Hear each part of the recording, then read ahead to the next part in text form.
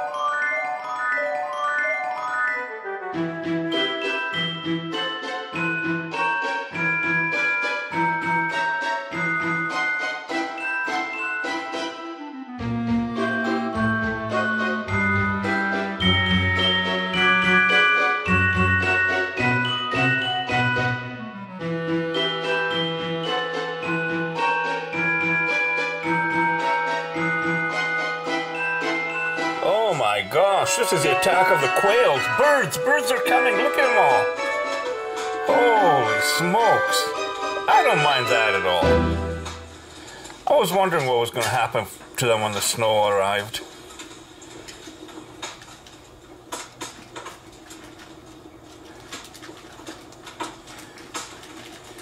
They're still coming in. One staying out there, but they're coming.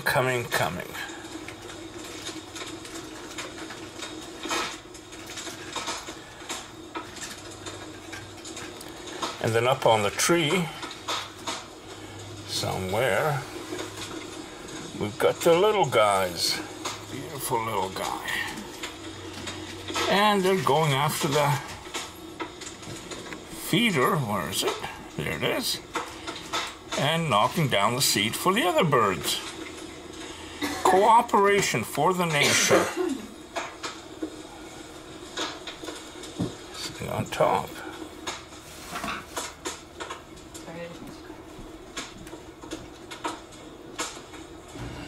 Good luck with that now. There's probably another 5 or 6 inches of snow on top of it. And it keeps on falling.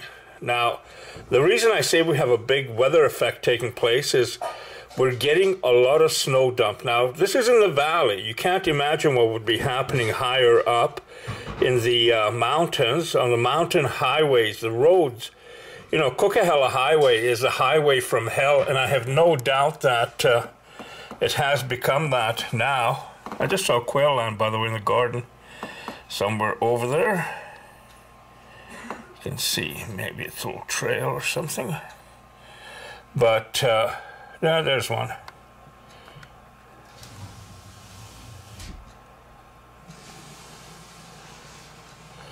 Camera focuses on the tree ahead of it, not the bird. But the quail are coming. They have to feed. I said this before that, you know, we don't think about this, but animals don't have the luxury of sitting back and waiting out a storm. Even when it's snowing, even when it's cold, it's raining, it's miserable, they have to feed to maintain their strength, their body, their heat, everything like that. So, you know, now the struggle comes on. But anyway, as I said, Coquihalla Highway is the highway from hell. And that thing right now could be having, I have no idea how many feet of dumped snow on it. There's a lot of snow happening at the lower mainland, which is the Vancouver area. Roads are bad. They've had hundreds and hundreds of accidents.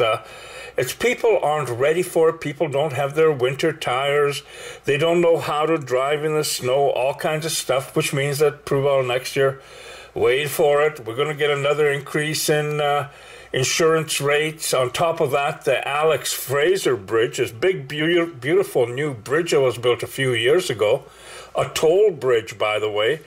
Well, they got ice forming on the structure that falls down. It's ice bombing is how I guess they're putting it now. It's ice bombing cars.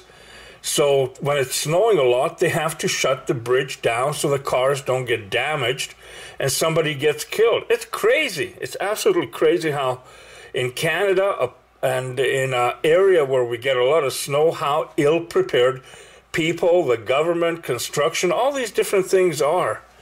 And what is going to happen now after this big snowfall is that the temperatures are going to plummet. They're saying we're in for an Arctic vortex, which means that the jet stream is coming down over British Columbia. It's dipping way down into the United States. I mean, they got all kinds of weather alerts happening down there too, and accidents happening, and snowfall warnings and all kinds of stuff. But the temperature is going to dip in Celsius. We're going into the minus 20s, I guess, in the coming week. And they say it could even last 2 weeks up and past Christmas. So closing into New Year.